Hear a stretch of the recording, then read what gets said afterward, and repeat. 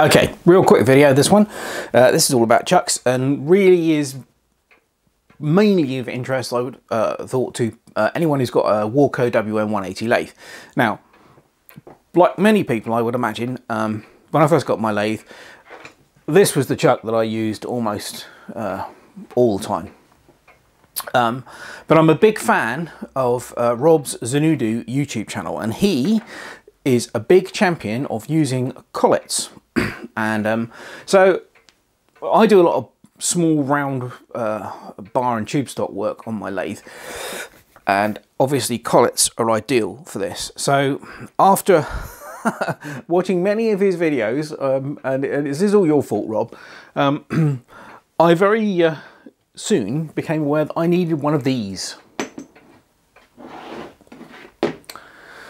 Now, since getting this and a set of ER32 collets, stay in place, and a set of ER32 collets, this stays in my lathe more than any other chuck, and this has seen an awful lot of use. And this was a Banggood. I've got this one from Banggood, I think, and absolutely brilliant bit of kit. And you really do need to watch Rob's videos about collets, because you'll be convinced once you've watched those, and I certainly am. These are absolutely brilliant.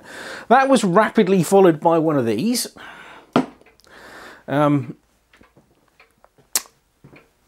very recently done a video on collet block, but his is very similar to mine, except his is square and mine's hexagonal. Now obviously this is used mainly off of the lathe and is absolutely, again, superb for holding around stock when you want to do any work on it, on the drill press or just in a vise. I mean, that is excellent. But of course, now I'm a confirmed collet aficionado. Rob did a video on his channel recently on one of these. Now, the one he did his video on was again from Banggood, and that one is from Banggood, but his was a slightly smaller one.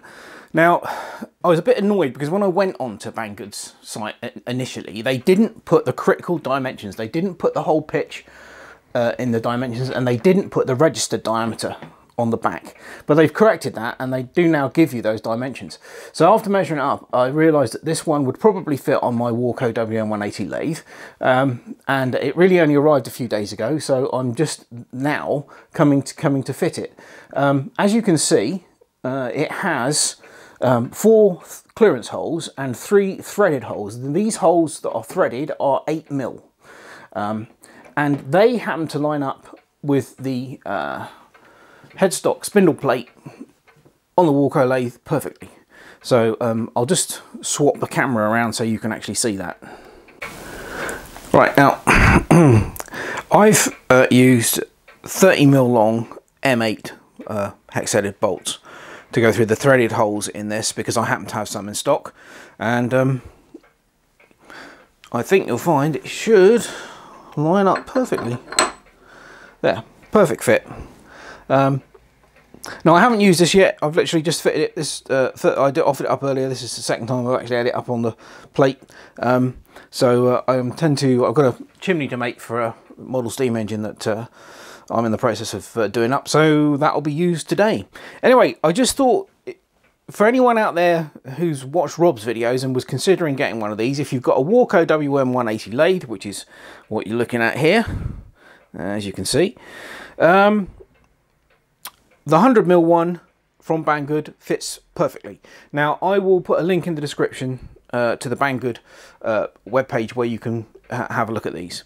Anyway, like I said, just a quick video for anyone out there who's got one of these lathes and is thinking about getting one of these collet chucks. Hope you found it useful. Thanks for watching. Cheers.